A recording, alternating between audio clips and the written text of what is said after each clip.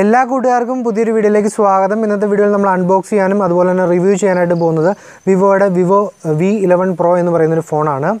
അപ്പോൾ നിങ്ങൾ ഇതിനു മുമ്പും ഈ ഒരു ഫോണിൻ്റെ റിവ്യൂസൊക്കെ ചിലപ്പോൾ കണ്ടിട്ടുണ്ടാകും. പക്ഷേ എല്ലാ റിവ്യൂസിലും നിങ്ങൾ കാണാറുള്ളത് പോസിറ്റീവ് സൈഡും മാത്രമാണ്. എന്നാൽ ഈ ഒരു വീഡിയോയിൽ നമ്മൾ നോക്കാനായിട്ട് പോകുന്ന ഈ ഒരു ഫോണിൻ്റെ പോസിറ്റീവ് സൈഡും അതുപോലെ തന്നെ നെഗറ്റീവ് സൈഡുമാണ്. അപ്പോൾ നിങ്ങൾ ഈ ഒരു ഫോൺ വാങ്ങാൻ ആഗ്രഹിക്കുന്നുണ്ടെങ്കിൽ തീർച്ചയായിട്ടും ഈ ഒരു വീഡിയോ കണ്ടതിന് ശേഷം മാത്രം ഈ ഒരു ഫോൺ വാങ്ങുക. അപ്പോൾ നമുക്ക് ഈ ഒരു വീഡിയോ മുഴുവൻ കണ്ട് ഈ ഒരു ഫോണിൻ്റെ പോസിറ്റീവ് സൈഡും അതുപോലെ തന്നെ നെഗറ്റീവ് സൈഡും എന്തൊക്കെയാണെന്ന് മനസ്സിലാക്കാം. അപ്പോൾ നിങ്ങൾ ആദ്യമായിട്ടാണ് നമ്മുടെ ചാനൽ വീഡിയോ കാണുന്നതെങ്കിൽ ഇപ്പോൾ തന്നെ ചാനൽ സബ്സ്ക്രൈബ് ചെയ്ത് ബെൽ ഐക്കൺ ഓൺ ചെയ്ത് വെക്കാനായിട്ട് ശ്രമിക്കുക. അപ്പോൾ നമുക്ക് നേരെ വീഡിയോയിലേക്ക് പോകാം.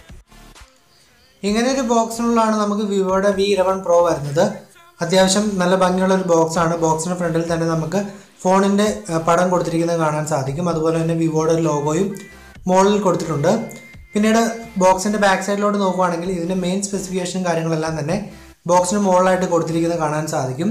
അതായത് നമുക്കിതിൻ്റെ ഡിസ്പ്ലേയിലാണ് ഫിംഗർ പ്രിൻറ്റ് സെൻസർ വരുന്നതെന്നും ഡ്യുവൽ ക്യാമറ ഉണ്ടെന്നും അതുപോലെ തന്നെ 6GB ആണ് ഈ ഫോണിൻ്റെ റാം എന്നൊക്കെ കൊടുത്തിരിക്കുന്നത് കാണാനായിട്ട് സാധിക്കും. അതുപോലെ തന്നെ നമ്മൾ താഴേക്ക് നോക്കുകയാണെങ്കിൽ ഇതിൻ്റെ ബോക്സിനുള്ള എന്തൊക്കെയുണ്ടെന്നും അതുപോലെ തന്നെ ഇതിൻ്റെ വിലയും ഇതിൻ്റെ സ്പെസിഫിക്കേഷനും കാര്യങ്ങളെല്ലാം കൊടുത്തിട്ടുണ്ട്. ഈ ഒരു ഫോണിൻ്റെ വില ബോക്സിലുള്ള വില എന്ന് പറയുന്നത് ബോക്സിൽ കൊടുത്തിരിക്കുന്നത് 28,000 രൂപയാണ്. പക്ഷേ നമുക്ക് ഈ ഒരു ഫോൺ ലഭിക്കുന്നത് 25,000 രൂപയ്ക്കൊക്കെയാണ്. പിന്നീട് നമുക്ക് ഈ ഒരു ഫോണിൽ ഹെഡ്സെറ്റ് ഇവർ പ്രൊവൈഡ് ചെയ്തിട്ടുണ്ട് എന്ന് പറയുന്നത് വളരെ നല്ലൊരു കാര്യം തോന്നി. അതായത് ഇപ്പോൾ ഇറങ്ങുന്ന പല ഫോണുകളിലും ഹെഡ്സെറ്റ് കാണാനായിട്ട് സാധിക്കുന്നില്ല. അപ്പം ഈ ഒരു ഫോണിൽ ഹെഡ്സെറ്റ് പ്രൊവൈഡ് ചെയ്ത് വളരെ നല്ലൊരു കാര്യമായിട്ട് തോന്നി. ഇനി നമുക്ക് ഈ ഒരു ബോക്സ് ഓപ്പൺ ചെയ്ത് ബോക്സിനുള്ള എന്തൊക്കെയാണ് ഉള്ളതെന്ന് നോക്കാം. ഞാനിപ്പോൾ ഇവിടെ ബോക്സ് ഓപ്പൺ ചെയ്യുകയാണ്. ബോക്സ് ഓപ്പൺ ചെയ്യുമ്പോൾ തന്നെ നമുക്ക് ഒരു വൈറ്റ് കളർ ബോക്സാണ് കാണാനായിട്ട് സാധിക്കുന്നത്. അതായത് വിവോയുടെ ഒരു ലോഗോയൊക്കെ കൊടുത്തിട്ടുണ്ട്. ആ ബോക്സിനുള്ളിലാണ് നമുക്ക് ഈ ഒരു ഫോണിൻ്റെ ബാക്ക് കവറും അതുപോലെ തന്നെ യൂസർ മാനുവലും സിം ഇജക്റ്റ് ചെയ്യുന്നതിനുള്ള ഒരു ടൂളൊക്കെ വരുന്നത്. വളരെ മികച്ച ബിൽഡ് ക്വാളിറ്റി ഉള്ളൊരു ബാക്ക് കവറാണ് ഈ ഒരു ഫോണിൻ്റെ കൂടെ പ്രൊവൈഡ് ചെയ്തിരിക്കുന്നതെന്ന് പറയാതിരിക്കാനായിട്ട് സാധിക്കില്ല. നല്ല ബിൽഡ് ക്വാളിറ്റി ഉള്ള ഒരു കവർ തന്നെയാണ് അവർ പ്രൊവൈഡ് ചെയ്തിരിക്കുന്നത്. പിന്നീട് നമുക്ക് ഈ ഒരു ഫോണിൽ കാണാനായിട്ട് സാധിക്കുന്നത് ഈ ഒരു ഫോണിൻ്റെ ചാർജറും അതുപോലെ തന്നെ ഒരു ഹെഡ്സെറ്റുമാണ്. ഫാസ്റ്റ് ചാർജറാണ് ഈ ഒരു ഫോണിൻ്റെ കൂടെ പ്രൊവൈഡ് ചെയ്തിരിക്കുന്നത്. തൽക്കാലം ഞാനത് മാറ്റി വെച്ചിട്ട് ഫോൺ എടുക്കുകയാണ്. ഫോൺ ഞാൻ എടുത്തപ്പോൾ തന്നെ ആദ്യം നമ്മുടെ കണ്ണിലേക്ക് വരുന്നത് ഇതിൻ്റെ ചെറിയൊരു നോച്ചാണ്. വളരെ ചെറിയ നോച്ചാണ്. ആ ഒരു നോച്ചിലാണ് നമുക്ക് 25 മെഗാ പിക്സലിൻ്റെ ഫ്രണ്ട് ക്യാമറ കൊടുത്തിരിക്കുന്നത്. പിന്നീട് നമ്മൾ ബാക്ക് സൈഡിലോട്ട് നോക്കുകയാണെങ്കിൽ ഒരു ഡ്യുവൽ കളർ ടോണാണ് ഇതിന് വരുന്നത്. അതുകൊണ്ട് തന്നെ നല്ല ഒരു ഡിസൈനായിട്ട് തോന്നി. വിവോയുടെ ലോഗോ സെൻറ്ററിൽ തന്നെ കൊടുത്തിരിക്കുന്നത് കാണാൻ സാധിക്കും. അതുപോലെ തന്നെ ഡ്യുവൽ ക്യാമറയാണ് ബാക്കിൽ വരുന്നത്.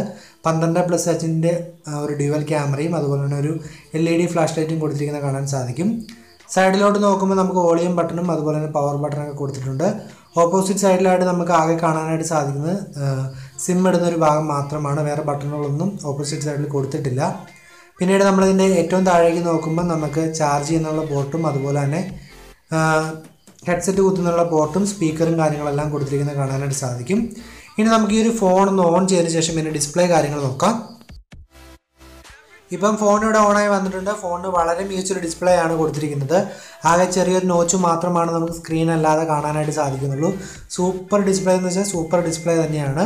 നമുക്ക് കയ്യിൽ ഇങ്ങനെ ഇരുന്നിട്ടുണ്ടെങ്കിൽ നമ്മൾ നോക്കിയിരുന്ന് തന്നെ പോകുന്നൊരു ഡിസ്പ്ലേ തന്നെയാണ്. ഈ ഒരു ഫോണിൽ വരുന്നത് ഫൺ ടച്ച് OS ആണ്. അതുപോലെ തന്നെ ഈ ഒരു ഫോണിൻ്റെ സ്പെസിഫിക്കേഷൻ പറയുകയാണെങ്കിൽ Snapdragon 660 ആണ് ഇതിൽ വരുന്നത്. 6GB റാം ഉണ്ട്. അതുപോലെ തന്നെ നമുക്ക് ബാറ്ററി വരുന്നത് 3400 mAh ആണ്. ആൻഡ്രോയിഡ് 8.1 Oreo ആണ് ഇതിൽ കൊടുത്തിരിക്കുന്നത്. ഉറപ്പായിട്ടും അടുത്ത അപ്ഡേറ്റും കാര്യങ്ങളെല്ലാം വരുമ്പോൾ ഇതിൽ ലഭിക്കുമെന്ന് വിശ്വസിക്കുന്നു. അപ്പം സാധാരണ നമുക്ക് ഫൺ ടച്ച് OSലുള്ള കാര്യങ്ങളെല്ലാം തന്നെ ഇതിലും അവർ ആഡ് ചെയ്ത് വിട്ടിട്ടുണ്ട്. അത്യാവശ്യം എന്താ പറയുക ഡിസൈനും അതുപോലെ തന്നെ ഡിസ്പ്ലേയും കാര്യങ്ങളും നോക്കുകയാണെങ്കിൽ ഫോണിന് നമുക്ക് 100-ൽ 90 മാർക്ക് കൊടുക്കാം. അത്രയ്ക്ക് സൂപ്പറായിട്ട് തന്നെയാണ് അവർ കൊടുത്തിരിക്കുന്നത്. പിന്നീട് നമുക്ക് നോക്കാനുള്ളത് ഇതിൻ്റെ ഫിംഗർ പ്രിൻറ്റും അതുപോലെ തന്നെ ഫേസ് ലോക്കും എത്രത്തോളം മികച്ച രീതിയിൽ വർക്ക് ചെയ്യുന്നു എന്നാണ്. അപ്പോൾ നമ്മൾ ഇപ്പോൾ ഫിംഗർ പ്രിൻറ്റ് ലോക്ക് സെറ്റ് ചെയ്യുകയാണ്. സെറ്റ് ചെയ്യുമ്പോൾ തന്നെ നമുക്ക് ചെറിയൊരു ലാഗ് തോന്നുന്നുണ്ട്. അതായത് നമ്മൾ പുറത്ത് വരുന്ന ഫിംഗർ പ്രിൻറ്റ് ലോക്ക് പോലെ തന്നെ അത്ര സ്മൂത്തായിട്ട് ഡിസ്പ്ലേയിൽ ഒരു വരുന്നതായിട്ട് എനിക്ക് തോന്നിയില്ല. എന്നിരുന്നാലും ഞാനിവിടെ സെറ്റ് ചെയ്യുകയാണ്. ഇതിനുശേഷം ഞാൻ എൻ്റെ ഫേസ് ലോക്കും സെറ്റ് ചെയ്തതിന് ശേഷം എത്രത്തോളം മികച്ച രീതിയിൽ വർക്ക് ചെയ്യുന്നുണ്ടെന്ന് നോക്കാം. ഇപ്പോൾ ഞാനിവിടെ ഫിംഗർ പ്രിൻറ്റ് ലോക്ക് സെറ്റ് ചെയ്തു. ഇനി ഞാനിവിടെ ഫേസ് ലോക്കും കൂടെ സെറ്റ് ചെയ്യുകയാണ്. ഫേസ് ലോക്ക് സെറ്റ് ചെയ്ത ശേഷം ഇത് രണ്ടും നമുക്ക് ടെസ്റ്റ് ചെയ്ത് നോക്കാം. ഫേസ് ലോക്ക് വളരെ പെട്ടെന്ന് സെറ്റ് ചെയ്യാനായിട്ട് സാധിച്ചു. വളരെ ഫാസ്റ്റായിട്ട് തന്നെ ഫേസ് ലോക്ക് സെറ്റ് ചെയ്യാനായിട്ട് സാധിച്ചു. ഇപ്പം ഞാൻ രണ്ടും സെറ്റ് ചെയ്തിട്ടുണ്ട്. ഇനി ടെസ്റ്റ് ചെയ്യുകയാണ്. ടെസ്റ്റ് ചെയ്യുമ്പം എനിക്കൊരു ഫിംഗർ പ്രിൻറ്റ് ലോക്ക് അത്യാവശ്യം ഒരു ലാഗ് അടിക്കുന്ന പോലെ തോന്നുന്നു. അപ്പോൾ നിങ്ങൾക്ക് കാണുമ്പം തന്നെ മനസ്സിലാവും. നമ്മൾ ജസ്റ്റ് ആ സ്ക്രീൻ ക്ലിക്ക് ചെയ്ത് കുറച്ച് ടൈം കഴിഞ്ഞാണ് വരുന്നത്. ചെറിയൊരു ലാഗ് ഫീൽ ചെയ്യുന്നു. പക്ഷേ പുതിയൊരു ടെക്നോളജി ആയതുകൊണ്ട് തന്നെ നമുക്ക് കുറച്ച് എന്താ പറയുക അഡ്ജസ്റ്റ് ചെയ്യാം. എന്നിരുന്നാലും കുറച്ച് ലാഗ് അടിക്കുന്നു. പക്ഷേ ആ ഒരു ലാഗ് നമുക്ക് ഫേസ് ലോക്കിലോട്ട് വരുമ്പം ഒട്ടും കാണാൻ സാധിക്കില്ല. സൂപ്പർ ഫാസ്റ്റായ ഒരു ഫേസ് ലോക്കാണ്. എനിക്ക് തോന്നുന്നു ഞാൻ ഈ അടുത്തിടയ്ക്ക് റിവ്യൂ ചെയ്തതിൽ ഏറ്റവും മികച്ചൊരു ഫേസ് ലോക്ക് തന്നെയാണ് ഈ ഒരു ഫോണിൽ വന്നത്. പിന്നീട് ക്യാമറയുടെ കാര്യം നോക്കുകയാണെങ്കിൽ ഞാൻ ഓൾറെഡി പറഞ്ഞു 12+5 ഒരു ക്യാമറയും 25 മെഗാ പിക്സലിൻ്റെ ഒരു ഫ്രണ്ട് ക്യാമറയുമാണെന്ന്. എനിക്ക് ഇതിൻ്റെ ക്യാമറ അത്ര മികച്ച രീതിയിൽ എനിക്ക് തോന്നിയില്ല. ഇതിൻ്റെ ക്യാമറ സാമ്പിളുകൾ ഞാൻ ഈ ഒരു വീഡിയോയുടെ അവസാനം കൊടുക്കുന്നുണ്ട്. അപ്പോൾ ബാക്കി കാര്യങ്ങൾ പറയാം. ഇനി എല്ലാവരും ആവശ്യപ്പെടുന്ന PUBG ഈ ഒരു ഗെയിമിൽ എങ്ങനെ വർക്ക് ചെയ്യുമെന്ന് നിങ്ങൾ കണ്ടു നോക്കുക. അതുപോലെ തന്നെ ഈ ഒരു ഫോണിൽ എൻ്റെ ഉപയോഗത്തിൽ എനിക്ക് കാണാൻ സാധിച്ച കുറച്ച് പോരായ്മകൾ കൂടി ഞാൻ പറയുന്നുണ്ട്. അപ്പോൾ ഈ ഒരു പോരായ്മകൾ കേട്ടതിന് ശേഷം നിങ്ങൾക്ക് ഓക്കെ ആണെങ്കിൽ മാത്രം ഈ ഒരു ഫോൺ നിങ്ങൾ പർച്ചേസ് ചെയ്യാനായിട്ട് ശ്രമിക്കുക. അപ്പം ഞാൻ പോരായ്മകൾ പറയുമ്പോൾ നിങ്ങൾക്ക് ഇതിലെ PUBGയിലെ ഗെയിം പ്ലേ കാണാവുന്നതാണ്. ഞാൻ PUBG കളിച്ച ഒരു ഗെയിം പ്ലേ ആണ് ഇതിൽ ആഡ് ചെയ്തിരിക്കുന്നത്. അത്യാവശ്യം നല്ല രീതിക്ക് നമുക്ക് PUBG കളിക്കാനായിട്ട് സാധിക്കുന്നുണ്ട്. ഗ്രാഫിക്സ് ഒക്കെ ആണെങ്കിലും അടിപൊളിയായിട്ട് വരുന്നുണ്ട്. വലിയ എന്താ പറയുക ലാഗ് അടിക്കുന്നൊന്നുമില്ല. അപ്പം ഇതിലെ ഡ്രോബാക്കുകൾ പറയുമ്പോൾ ആദ്യമേ തന്നെ പറയേണ്ടത് ഈ ഒരു ഫോണിൻ്റെ ബാക്കിൽ പ്ലാസ്റ്റിക് ബോഡിയാണ് പ്രൊവൈഡ് ചെയ്യുന്നത്. 25,000 രൂപയ്ക്ക് നമുക്ക് ബാക്കിലൊരു പ്ലാസ്റ്റിക് ബോഡി പ്രൊവൈഡ് ചെയ്തത് ഒരിക്കലും അംഗീകരിക്കാൻ പറ്റാത്ത കാര്യമാണ്. അതുപോലെ തന്നെ ക്യാമറയുടെ ഡിപ്പാർട്ട്മെൻറ്റിലോട്ട് വരുമ്പോൾ നമുക്കിതിൽ ഇലക്ട്രോണിക് ഇമേജ് സ്റ്റെബിലൈസേഷനും ഇല്ല. അതുപോലെ തന്നെ OISഉം ഇല്ല. അതുകൊണ്ട് തന്നെ വീഡിയോസൊക്കെ എടുക്കുമ്പം വളരെ മികച്ച രീതിയിൽ ഷെയ്ക്ക് ആകുമെന്നുള്ളതിന് ഒരു സംശയവുമില്ല. നമ്മൾ മ്യൂസിക്കലിയിലൊക്കെ വീഡിയോ എടുക്കാനൊക്കെ ആണെങ്കിൽ ഓക്കെ, അല്ലാതെ വേറെ എന്തെങ്കിലും വീഡിയോ റെക്കോർഡ് ചെയ്യണമെങ്കിൽ ഭയങ്കര ഷെയ്ക്കും ആവുന്നുള്ള ഒരു പോസിബിലിറ്റി കൂടുതലാണ്. അതുപോലെ തന്നെ നമുക്ക് ആമസോണിലും നെറ്റ്ഫ്ലിക്സിലൊന്നും ഫുൾ HD-യിലും HD-യിലും വീഡിയോ കാണാനായിട്ട് സാധിക്കുകയില്ല. അതുപോലെ തന്നെ നമുക്കിതിൽ USB-C ടൈപ്പ് പോർട്ടല്ല വരുന്നതെന്ന് പറയുന്നത് ഒരു പോരായ്മയായിട്ട് തന്നെ പറയണം. അതായത് 25,000 രൂപയുടെ ഫോണാണ്. അതുപോലെ തന്നെ ക്യാമറയുടെ കാര്യം ഞാൻ സാമ്പിൾ കാണിക്കുമ്പം പറയുന്നുണ്ട്. അതുകൊണ്ട് ഇപ്പം ക്യാമറയുടെ കൂടുതൽ കാര്യങ്ങൾ പറയുന്നില്ല. പിന്നീട് ഇതിൽ പറയാനുള്ളൊരു മെയിൻ പ്രോബ്ലം വെച്ചിട്ടുണ്ടെങ്കിൽ LTE Cat 6 ആണ് വരുന്നത്. അതായത് 13,000-14,000 രൂപയുടെ ഫോണിൽ വരെ ഇപ്പം 12, 13 വരുമ്പോൾ, അതായത് LTE Cat 13, 12 വരുന്ന സമയത്ത് 25,000 രൂപയുടെ ഫോണിൽ LTE Cat 6 കൊടുത്തത് ഒരിക്കലും അംഗീകരിക്കാൻ പറ്റാത്ത കാര്യമാണ്. അതുകൊണ്ട് തന്നെ നമുക്ക് നെറ്റൊക്കെ ഉപയോഗിക്കുമ്പം കുറച്ച് സ്പീഡ് കുറവും അതുപോലെ തന്നെ നെറ്റ്വർക്ക് കിട്ടുന്നതിന് ഒരു ബുദ്ധിമുട്ടും തീർച്ചയായിട്ടും അനുഭവപ്പെടുന്നുണ്ട്.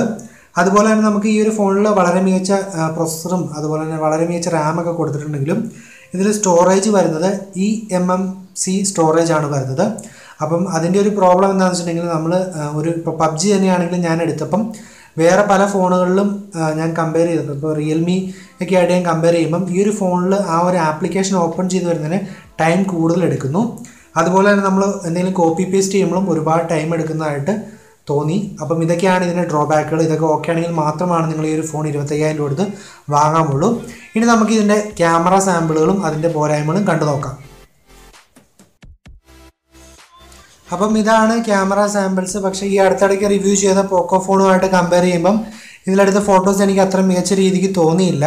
അതുകൊണ്ടാണ് ഞാൻ ഇതിൻ്റെ ക്യാമറ ഡിപ്പാർട്ട്മെൻറ്റിൽ നിന്നും ഒത്തിരി കാര്യങ്ങൾ എടുത്ത് പറയാതിരുന്നത്. പിന്നെ ഫ്രണ്ട് ക്യാമറയുടെ കാര്യം പറയുവാണെങ്കിൽ നമ്മുടെ ഫോട്ടോസിന് 25 മെഗാ പിക്സൽ ക്യാമറയാണെങ്കിലും നമുക്ക് എടുക്കുന്ന ഫോട്ടോയൊക്കെ ജസ്റ്റ് പുട്ടിയിട്ട് വരുന്ന പോലെ തോന്നി. എനിക്ക് പേഴ്സണലി ആ ഒരു ടൈപ്പ് ഫോട്ടോ എടുക്കുന്നതിനോട് താല്പര്യമില്ല. അങ്ങനെ ഇഷ്ടപ്പെടുന്നവർക്ക് ഫോട്ടോ ഇഷ്ടപ്പെടുമായിരിക്കും. എനിക്കത്ര ഇഷ്ടപ്പെട്ടില്ല.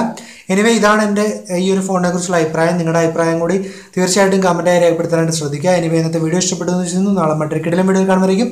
ബൈ.